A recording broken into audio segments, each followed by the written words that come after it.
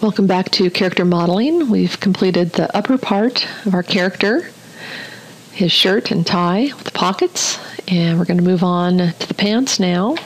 Let's come out here and take a look at our guy and his kind of funky pants that he has on. And typically I start things off with a cube. I think in this instance, just because he's so cylindrical around his belly here, we're going to go ahead and start off with a cylinder. It'd be a little bit easier to shape around his belly. And I have dropped a cylinder out here on my desktop. I can just delete that and show you how I did that. It's under Create, Polygon Primitives. I turned off Interactive Creation, held down Control and Shift, and just clicked on Cylinder. And it dropped it out here on my shelf, and I just middle mouse, grab that and drag it down here next to my other geometry. And I can click on that now, and it's going to drop one down here in the origin where I want it. So let's drag that up into place, scale it a little bit.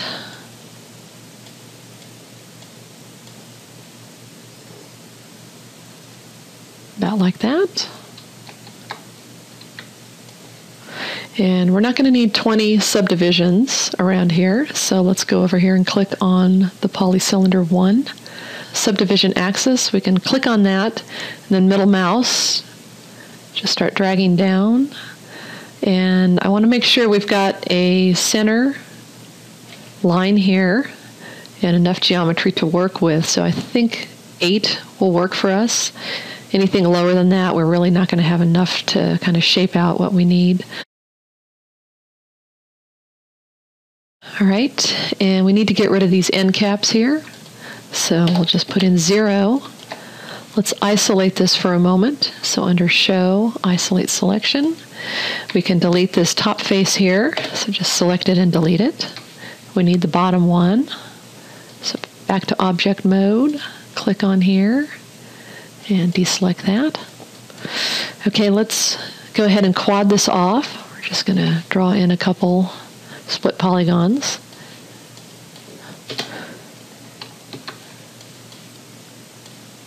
So just crisscrossing there. Okay, so these are going to be our legs eventually, once we get it kind of shaped up a little bit more. Let's come to the side view and move this into place. And we'll grab the top row of vertices with the marquee, hit E on the keyboard, angle that a little bit.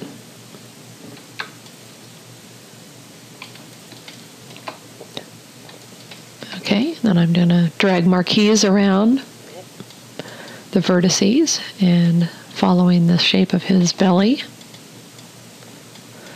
Just move those around. And this back point here is going to be drug all the way up here to the kind of high point on his buttocks. This next one here is going to be the beginning of his leg and the back side. This will be the center of his thigh, kind of going down the side here. This will be the front of his leg, about there. All right. So this is very blocky looking, very basic, and it's kind of how you want to work with polygons. Kind of the least amount of subdivisions as you can get away with. Let's come out here and check him in the front.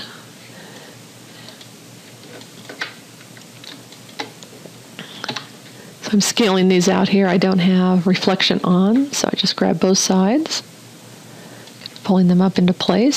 Same thing here. Those are the ones on the back. Okay, and we can grab these two front ones, kind of angle them up a little bit,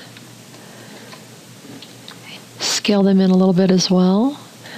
Starting to line these up down the center of the thigh. Okay, and these can be brought in just a little bit as well. Okay, so we've got that angle there. All right, let's take a look at the bottom now. So this is going to be the leg that we extrude from. And we can stand to kind of round this out just a little bit more. So let's go ahead and grab these, move them up. It's going to kind of flatten out his belly in the front a little bit, and we can do the same in the back with these 4 points. All right. That looks a little better. Okay. So this point's coming up very high right now. Let's go ahead and just grab these 2 points here and pull them up just a little bit. We'll come back and reshape this area once we get some more subdivisions in here. But for now, let's go ahead and grab the 2 faces on the bottom here and extrude those once. And let's activate scale by clicking on it and scaling it in, and then dragging it over to the side and pulling it down just a little bit. Okay, if we come to our front view, let's go ahead and kind of line that up a little bit better. And we can go ahead and scale it. I just hit R on the keyboard to do that.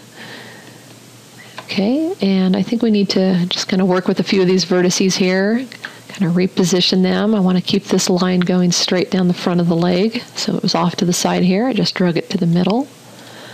This one, I'm going to pull in a little bit more as well. Let's come out here and take a look at it.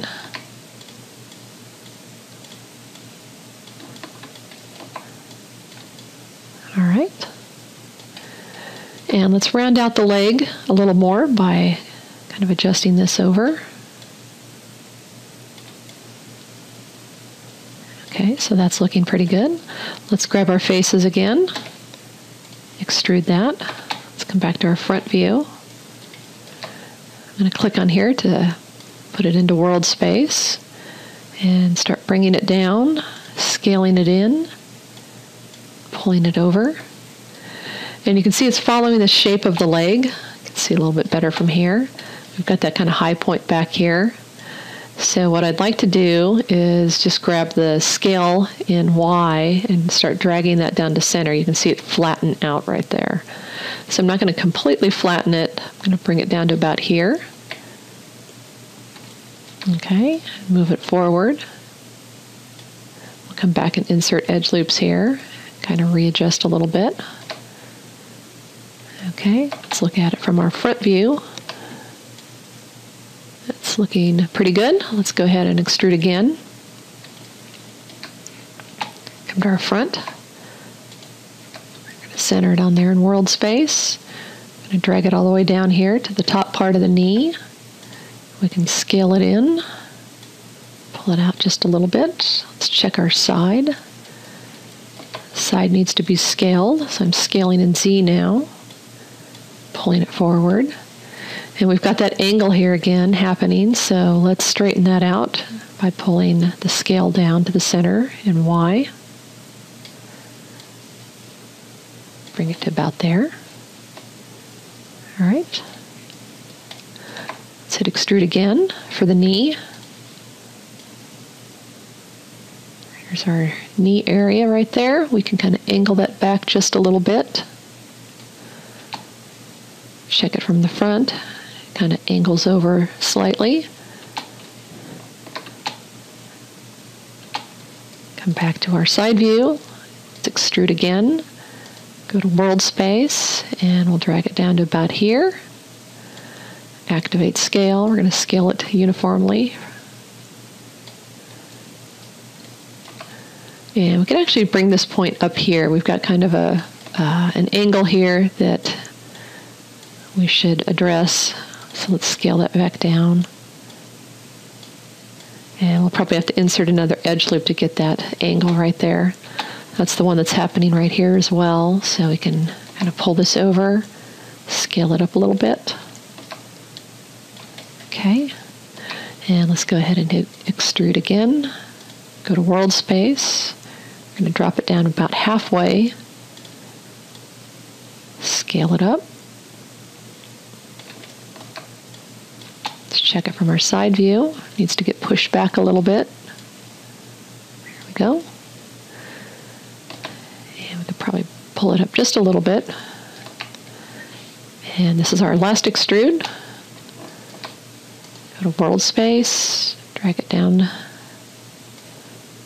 to here, scale it up. Let's come to our side view. And that looks pretty good. We can flare it out just a little bit more. Q on the keyboard to end that process. And we're going to grab the vertices, hit E on the keyboard, and we're just going to rotate this to get that kind of angle there. And kind of pull that up into place right about there. Okay, so we'll come back and I think we can probably scale this out just a little more. There we go. We'll come back and add another edge loop in there to get that cuff a little bit later on. But let's come out here and kind of take a look at everything.